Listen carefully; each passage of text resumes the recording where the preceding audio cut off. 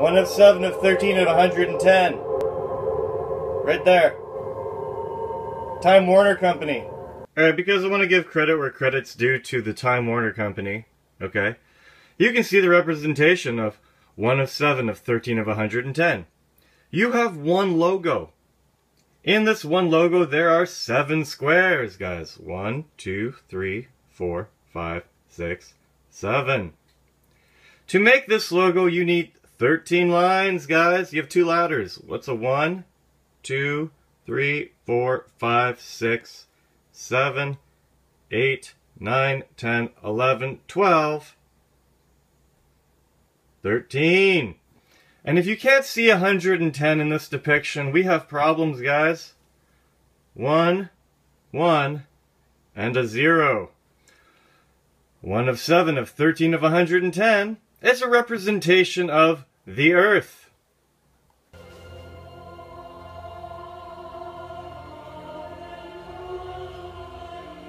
I'm showing you how this flag is equal to 1 of 7 of 13 of 110 because it is one flag, has 7 red stripes, 13 total stripes, and the 110 is a derivation of the 9 rows, 11 columns, and 10 diagonal crosses, which is your depiction of X, Y, Z. And that blue square is a galaxy within the universe of the flag, which is why we circle the result of this equation. 9 times 11 is 99, plus 10 is 109, in a galaxy of the universe of flag, which equals 110.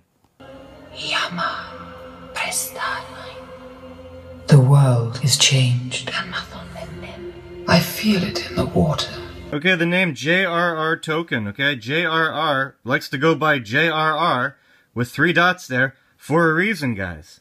Now, if you break it down, J is 10, R is 18, you have 6 digits, okay? It depicts this, but you have to account for the singularities because they count too, guys. So there's really 9 characters. When you break it down, you get this. 4 zeros, 4 ones, and a 6. When you break down token, you get this, which reduces to 12 characters. When you break down the characters, like that, you can eventually come up with this. 2 zeros, 7 ones, and a 7. Alright. Now, because we all know very well by now that a 0 is equal to a 1, you know, a 0 is equal to a 1, we can switch 2 of these ones for zeros, thus leaving us with 4 zeros, 5 ones, and a 7. Now, I see one name JRR token. Reading backwards, of course. I see a 7. I see a 13. And I see 110. I feel it in the earth. What happens here when you take his name, so that 4 zeros, the 4 ones of his heaven, with the common 6 and 17, okay? So if you break heaven down into dots and lines, you get 4 dots and 4 lines, okay, circled, to create a 9. You know, 4 dots, 4 lines, and a 1 line all the way around, 9, okay? And then the 6 and 17, when you add them together, it's 23. Read it backwards, you have 3 2s. And the 6 and the 17, like, remember I keep saying if you circle it, you add 1? Well, this already doesn't have a circle, so if you want to have it to have a circle, I guess we should be going backwards. So maybe I was wrong all this other time, but the concept has kind of been there the whole time. So maybe a 6 is actually a circled 5, and a 17 is a circled 16. You know, together make 11, guys? Or 21, I mean. Read it backwards, it's 12. Or 21 is a 22, guys. You know, the super ultra master number above 11. 17 is also the 7th prime number, which is interesting. Okay? So there's a little trend here, guys. 3, 7, and 9. I smell it in the air.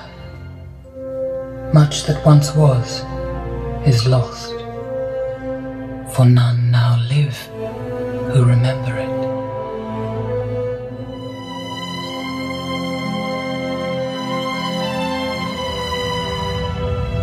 So let's concentrate on the rings that they talk about in the movie, okay? The 3 rings given to the elves, the 7 rings given to the dwarves, the 9 rings given to man, and then the 1 ring to rule them all. It began with the forging of the great rings. 3 were given to the elves, immortal, wisest, and fairest of all beings. Alright guys, if you can't see 3 rings here, we got problems. But, okay, the 3 rings given to the elves, guys. You know, the elves, you know, the wise, you know?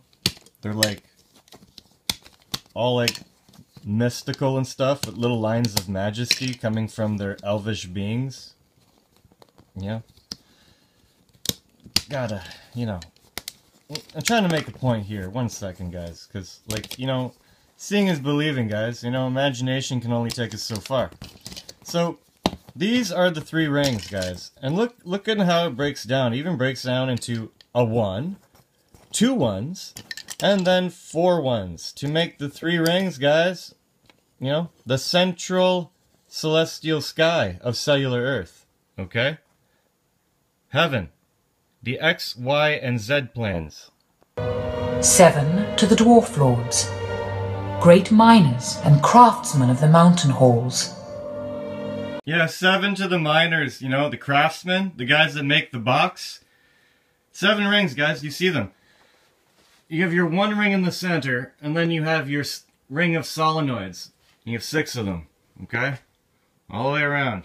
So you have 6 in your central. Because remember in Fibonacci, you can never create something down the column without the stuff before it that was already created. From a different point of view, it's also a depiction of this, you know?